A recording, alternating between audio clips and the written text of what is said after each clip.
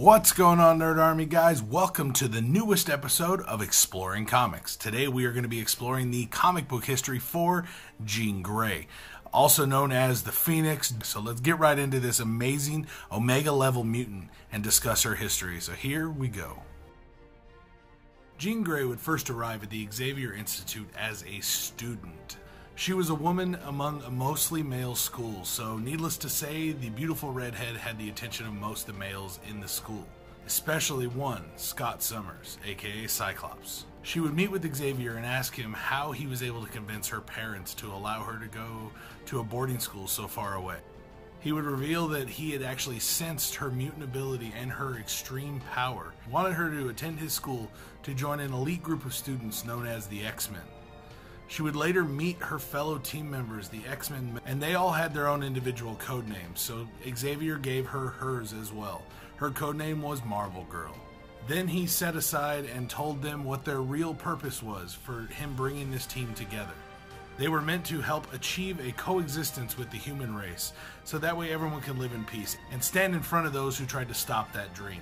The first mission as a team, and where they first all donned their uniforms, is when we actually get to see them go to stop Magneto, who has hijacked a missile and is trying to use it to blow up an army base. Jean is actually there just in time and deflects the missile using her telekinetic power. Later on down the line, Jean is actually developing feelings for Scott Summers, and the two would eventually become a couple. Eventually, Jean would see her powers grow, and besides being a powerful telekinetic user, she would actually become an incredibly powerful telepath, starting to hear and sense everyone's feelings, thoughts, and everything, pretty much overloading her young mind. In Uncanny X-Men number 100, the X-Men are actually trapped on a space station that's about to be bombarded by a solar flare. But Jean would not let her friends take that risk. She decided that she would pilot the ship and allow her friends to stay safe in the stasis pod. She decided she was going to pilot the ship that had an exposed cockpit, just so that way her friends would be safe and get them out of this dangerous situation. With the exposed cockpit, it actually left her vulnerable to a lot of different radiation bombarding her body. As she went into the cockpit, Cyclops screamed in agony, "No, Jean, don't do this." But she had to save her teammates. She had to save Scott. But amazingly, Jean would survive, and she would emerge in a completely new costume and completely different personality. She would be the same Jean, but ultimately would be another person in her body. This person went by the Phoenix. She had all of Jean's memories and would actually describe herself as life and fire incarnate right before she blacked out. When she awoke, the new identity had completely taken over. Known as the Dark Phoenix, she actually would want to just sever every single tie Jean had to other parts of her old life. The Dark Phoenix would not be controlled or contained and eventually would blast into space. Later on, her and Colossus would actually be having a pretty heavy-duty fight, and she would get nailed by Colossus, one really good hit that knocked Jean's consciousness back into control over Dark Phoenix. She would tell Scott the only way to ensure his safety and the safety and lives of the rest of the team and the world is for her to sacrifice herself, destroying the Dark Phoenix. She would use a leftover Kree weapon on herself, completely deatomizing her and erasing her from existence. This ultimately would destroy Scott, causing him to leave the X-Men and leave the team. Madelyne Pryor was introduced, and she was an exact copy clone of Jean Grey. She even had Jean Grey's memories and all her feelings about Scott and everything else in the world. Her and Scott would get together and eventually have a child, which would go on to become the mutant Cable. We would see Jean's return in the X Factor series, where it was revealed that when the Phoenix took over, she placed Jean's consciousness and body in a stasis pod at the bottom of Jamaica Bay. So Jean's alive? Jean would go through a lot of turmoil in this series, including one of the things she had to deal with was Scott and Madelyne Pryor having a child together. This series would cause Jean to change pretty drastically. She and Cyclops would eventually get married, and she would become the headmistress at the Xavier School.